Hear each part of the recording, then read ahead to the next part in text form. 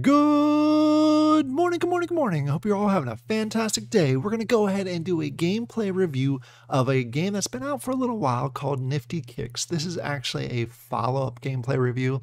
I did a video on this right when they came out. They essentially launched the game. It may have still even been an alpha. If you're not familiar with that, it was back when they gave a number of free NFTs away, so you can go ahead and test it. So I'll go ahead and put a link in the description down below to that video, so you can kind of compare what they started out with and what they have available now. They've added a lot to the game, so it's actually pretty cool going through those, especially if you're a sneakerhead. If you love different sneakers, this may be the video or maybe the game that you want to go ahead and check out. Before we really dive into the game itself, let me go ahead and give some of the normal disclaimers. I just cover everybody in this one. First of all, I'm not a financial advisor. This is not financial advice. Please make sure you do your own research before you jump into any game. Please make it sure it's right for your situation. Don't just jump in because I said something. Also, again, full transparency, want to let you know that the Nifty Kicks team did provide me the NFTs for this game. I will most likely go ahead within my Discord, again, a link in the description down below, be giving away a lot of the NFTs that I have for the game. I may even package them up in like a little package deal so you can go ahead and try some of the parts of the game. That will be available for giveaway. So just keep an eye out on the Discord. I'll also probably put something out there for the Twitter on Twitter, so you can go ahead and check it out. But let's go ahead and talk about the game itself. Nifty Kicks, again, is for the sneakerheads. If you love sneakers, this might be the game for you, because you're going to go ahead and you own a factory. You got to produce different types of items, and with those items, you create crates, and then you take your team and you go ahead and make deliveries, and from those deliveries you can go ahead and get sneakers from it. It does kind of raise it up to the next level. It's not like the simple sometimes you see on YouTube where people go to a sneaker show, and I'm probably naming that wrong, so I apologize if I don't want to offend anyone, but you go to a show and you buy and sell different sneakers. This actually raises up to a whole level. You actually have a military unit, and you're going for like the high tier stuff, the absolute high tier stuff. And you actually have a security unit that comes around with you just to make sure no one steals your stuff when you're going in there. So there's a whole bunch of different levels to this game. What I'm going to do is I'm going to kind of show you the different parts to it. We're going to start off with the production side, and then we'll go ahead and talk about the blending side, and then we'll go ahead and jump to the military unit side. So we'll get into all three levels here. Full transparency, again, I've been playing this for about a week. I got the NFTs from the team. I've been testing out because I want to at least let you know a little about what I'm talking about. So I just want to make sure you're aware of that. Let's go ahead and jump into it. Again, want to go ahead and also throw the other disclaimer out. It is a bit of a clicker, so if you're not a fan of clickers, it may not be right for you. But there is, again, the level of depth here that I mentioned also, for example, with other games like Zombie Coin. I'm okay showing games, and I like games that have the certain level of depth, because there is an entertainment value there, which Nifty Kicks does come with. So that's why I am showing it, even though it is a clicker style game. For those of you who've been watching my videos for a while, you'll understand what I'm talking about there. So let's go ahead and talk about the game itself. There are actually 5 tokens within the game. There's the energy, there's the leather, there is, let's actually jump over here so I don't mess it up too much. There are, again, there's the leather, there's the rubber, there's the sewing, and there's the pressing that goes along with each of these tokens, and then the energy that gives you the energy to allow you to actually do the different items. When you're playing the game, there are a number of different NFTs out there. They are reasonably priced, so just throwing that out there. Some may be more expensive than others, but you can go ahead and get the lowest level and work your way up if that's what you choose to do. Some of the key items that you're gonna want in order to play a balanced style game is you're gonna need a factory. Basically, the factories come in different levels. Level 1 all the way, level 5 is the highest I've seen, but there may be higher than that. Each of the levels kind of allows you to use a different machine within it. As you can see, I have a level 4, which allows me to have 4 different slots. So if I jump over to the machines themselves, I'm allowed to have 4 different machines in here. And I'm specifically doing that so I can have it balanced out, because you need some sort of balance in the game, unless you're going to go out there and grab some off of the secondary market. You can see I have different machines. I have a rubber making machine, a leather machine, a sewing machine, and a press machine, which is going to give me these 4 of the tokens, really the production tokens that are out there. And in order to run these, I need the energy token, which is the first one that's right here. So what you're going to do is you're going to go ahead and stake these out. First, you stake your factory, which gives you the slots that you can go ahead and put in here. Then you go ahead and stake these in there, which will allow you to every hour claim a certain amount, and they do stack. So it's not like you have to claim every single hour. Those are just painful. I wouldn't be showing you the game if that was the case. They stack on top of each other, so you can run it for a period of time and come back. As you can see that I actually just claimed this about an hour ago. So I have 4 that are ready to claim. It does tell you that they're ready. And then you can either claim them individually, or you can go ahead and claim all of them. So we're going to just go ahead and claim all of them. So you're going to see my energy will go down and my numbers will go up. A quick slight adjustment there. And now I need to wait another hour before I can claim again. Again, I can claim every hour if I choose to, or I can go ahead and check again tomorrow morning if that's what I choose to do. You do have the option to go ahead and upgrade these also. But before we jump and talk about the upgrades, the other things that you're going to need to understand is when you have machines in a factory, they don't always run by themselves. It's not all full automated. So you're going to go ahead and need workers in there. So there are a number of workers out there that they're different levels, different tiers, and I think they give you different production. So each your machine that you have in here needs 1 worker.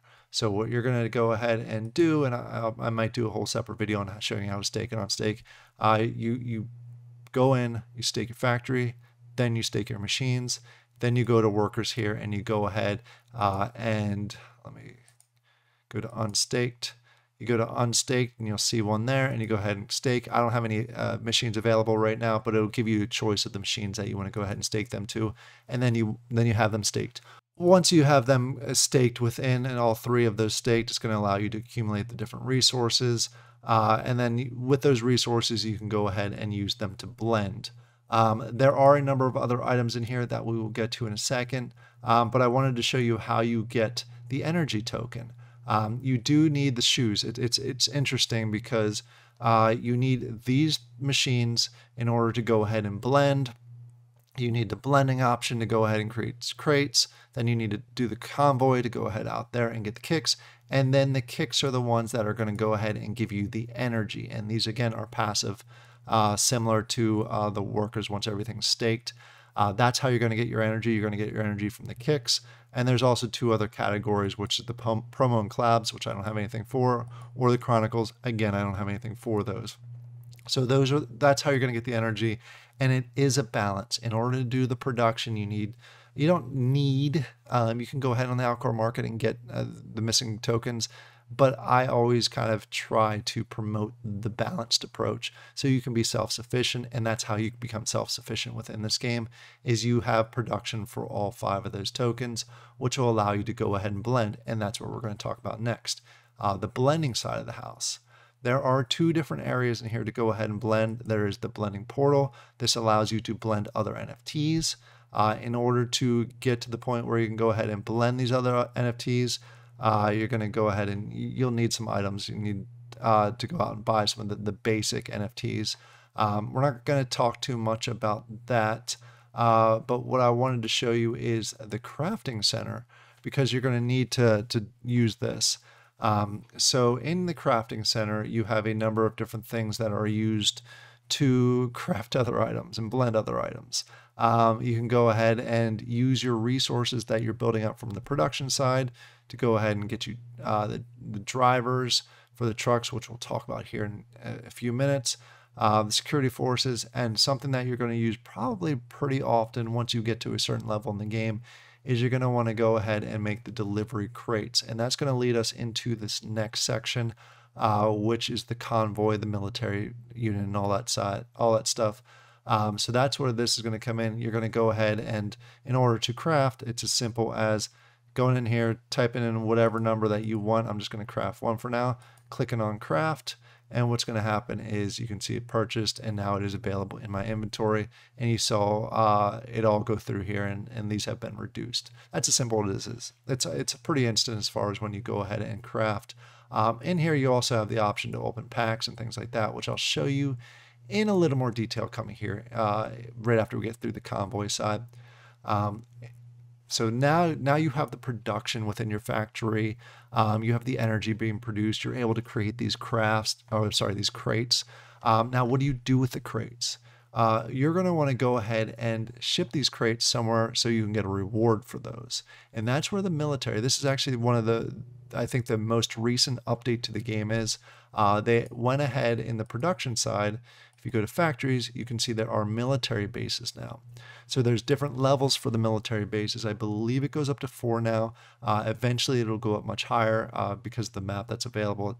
But for each level, your military bases, it allows you to go ahead and send a convoy to a different area. For example, if you have a level 1, you can send it to island 1. If you have a level 2, you can send it to island 1 and island 2. I have a level 3, so I can go through 1 through 4. And then if you have 4, you can go through all 4 of the islands right now. But there is space for expansion to that, which I'll show you here. So once you get to the point where you can go ahead and create your crates and you're ready to ship them, you're going to need a military base that you're going to have to go ahead and stake into this section. Once that's staked, you're going to go over to the convoy section. And you're going to go ahead and be able to create your own convoy, which I'll show you that briefly. The convoy allows you to basically, it's kind of a military unit and a transportation unit that allows you to go ahead and send these crates out to fill them up and get the sneakers, which the sneakers can then be used to create energy. So you're first going to go ahead and need a commander. So you go ahead and select a commander. Then you'll need a vehicle. Depending on the level of your commander or the rarity of your commander, will determine how many of the vehicles that you can go ahead and use. I'm going to go ahead and stick in here one unit, which allows me to go ahead and ship the different items that we're going to go ahead and use. As you can see, I can go all the way up to 2 vehicles and up to 3 security vehicles, which I'm not going to do right now. And then I'm going to go ahead and also stake one of my security vehicles in here. So we'll go ahead and use the large one, stick that in there. And then now you're going to need a driver and you're going to need security units. So up here, you'll see I have 1 truck equipped. So I'm going to go ahead and put 1 driver in there and confirm that. So now I have a driver in there. And then I'm going to need some security units. So you go up here to the top here. I'm only going to put in a few security units. We'll go ahead and use some of my uncommons because I want to put my other ones with some different units. And if you get some of the packs, I've actually had really good luck opening the packs themselves and getting legendary security units, which is pretty cool. I was a little surprised when they started popping out. I even got a double legendary out of 1 pack, which was neat. So that's, as far as the pack openings go related to this game, they're much more exciting and much more fun. And we'll actually show some openings here shortly. So I can show you just kind of what it's like as far as the opening of some of the crates. All right, once you have your convoy in there, you go ahead and click on confirm. And then you're going to go ahead and it will create your convoy for you. So now you're going to want to go ahead, in order to send your convoy out, you go to convoy again, send it and claim. You can see here, you can toggle through. I actually have 1 unit that's already out there. And then this other unit that we just created, and we can go ahead and ship them out. In order to go ahead and ship them out, you want to go ahead and add those crates. And that's the crate that I just created. So I can go ahead and put 2 crates in here. So I'm going to go ahead and do that. Click on equip crate. And this guy, once it verifies, is going to be ready to go ahead and send your convoy out. So what I can do is go ahead. The one criticism that I have with the convoys right now that I wish they added, you see that they have add troops, add crates, send, and then delete convoys. I wish they also had an edit convoy. So you could go ahead, for example, I wanted to reduce the number of crates, or if I wanted to take out a few of my troops, I can go ahead and edit and adjust it. Right now, in order to reduce the numbers, I have to delete the entire convoy and build it all over again. So that is one item I wish they would go ahead and correct. But let's go ahead and send out the convoy. And this is going to show you the islands that I was kind of hinting at before. You got island 1, 2, 3, 4, and then you have the expansion for 4 more islands on here, which will be at some point down the road. So what we're going to do is, since we have 2 crates, each island has its limitations. They have a max number of troops you can go ahead and send out. They also have a specific number of crates. For example, Island 1, you can only send 1 crate there, and I believe it can only have a maximum of, I think it's 1 security unit. I could be wrong on that, but it is supposed to be the easiest one. We're going to actually go ahead and do number 2 here, which I actually can't because I need a minimum of 4 security. So there we go. You see the mark there. So I need to go ahead and add at least 1 more troop to this, which I can go ahead by doing that, clicking on security force, and going ahead and selecting this one and adding that there. So now I have 4, so now I can go ahead and run to island number 2. So we'll go here, and it's going to go ahead and send it to number 2. And then in 20 some hours, we'll see the exact amount here shortly, at 23 hours, this will be ready to go ahead and claim. So what I'm going to go ahead and do now is I'm going to jump over and actually wait until this is ready to claim, and then we'll go ahead and pull it up, and I'll show you actually claiming the crate, so you can see that, and we'll open a few, and you'll be able to see what kind of rewards you get from those. All right, we are here. It's been 24 hours, so these are ready to go as far as the claiming goes. You can see each one has a little bit of percentage, so you can actually fail some of them. So you see the legendary was a 70% chance of fail because it's a higher island, and then you have the other one. So let's go ahead and click claim. And in here, you can see that it was successful. I was able to get a bunch of metals that can be used for blending. And then it does cost me the NKFE, 400 of it, 2 per crate. So let's go ahead and claim this. You gotta go through the normal authentication process because it does create some chests or some crates in your inventory. So it does take a second. Then let's go ahead and actually claim the legendary side to see if I was lucky enough, and I was. The mission was successful. It does cost me 600 of the energy token to go ahead and claim this one also. So this is a bit of a big cost as far as the energy goes, but it's a nice reward. So we went ahead and we claimed both of them. So let's go ahead and jump over and actually open up the packages. All right, so we are over here on Nifty, and you can see that I got 2 packages or crates from the 2. So let's go ahead and click on open this. Chances are I'll get some sort of rewards as far as the commons or anything along those lines with these lower packages. As you can see, I actually got an uncommon here, which was great. So let's go ahead and open the next one. You can see down on the bottom here, there are some, actually, let's go ahead and open this quick, and then we'll show you this on the island 3. So we're opening this up, and this one is a common, which is kind of expected. And I'll show you the rarities, and you can see down the bottom each of the different things that you can potentially get as far as the rarities. Let's open this guy up, and hopefully, because this is Island 3, there's a higher chance that I'll get a better results as far as the rarities. Let's wait for it, and we got a common.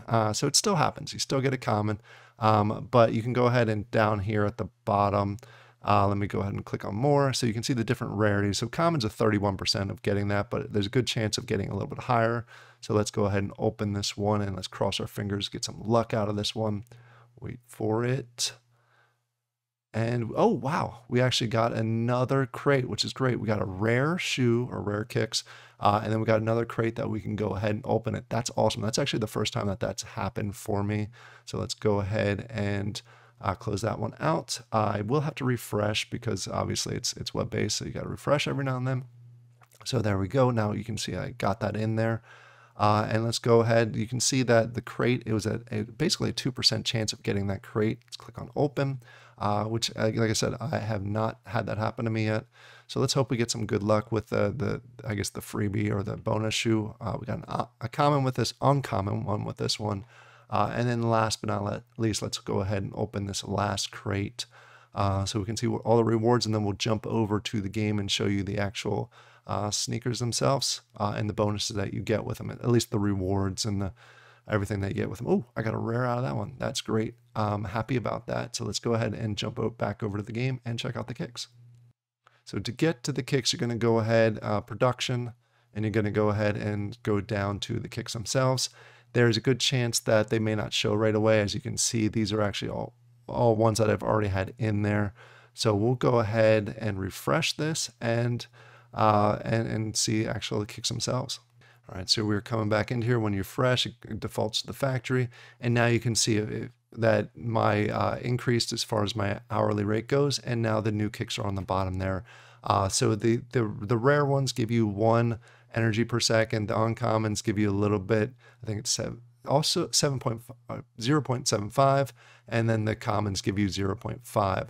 So now you can see that I am getting 9.25 per hour as far as my energy goes, which helps balance everything out and allows us to continue to progress as far as our results go. So there's a few other things that I can show you within the game as far as the different areas. I can go ahead and click on this token swap, which is the typical token swap. You have a couple different options here to deposit, withdraw. There is a fee if you withdraw from it, like most games like this. You can exchange resources to get different ones, basically turning energy into the other types of tokens that are available. Again, there is a fee to do that, so be aware that there are going to be some fees involved in that. And then last but not least is the leaderboard. Just shows you how many people are getting the medal points, which you get the medals from doing the convoys. And you can see that I have 32 medals over here. So I am actually, where am I? I'm right here on the list. As far as where I stand I'm 17th overall on the board. So that's what the game is. What are my thoughts on it? For a clicker, again, there's some depth to it. I'm glad they added the convoy option as far as building that out and sending you're basically being able to get kicks and sending that addition to it. There are some user-friendly options that I wish they would implement. For example, replace the drop down for this one with buttons that go across so you can quickly jump in between the different categories of items that you have available there. Also in the convoys, I wish they went ahead and they had the option to go ahead and edit. I mentioned that earlier in the game itself or the video itself. And there's a couple other options. I wouldn't mind them adding a little more depth as far as like a marketplace where you could go ahead within the game and exchange your kicks, things like that. But if you're a sneakerhead, I think this is a good option for you. Go ahead in the comments down below. Let me know, are you a sneakerhead? Is this a game that you think you're going to go ahead and try? Do you want to see some more videos around this as far as how to do the difference, where I can dive in a whole lot more detail? Because I did skim over a number of items within the game itself. Go ahead and let me know down in the comments below. I hope you all have a great day, and I'll talk to you later.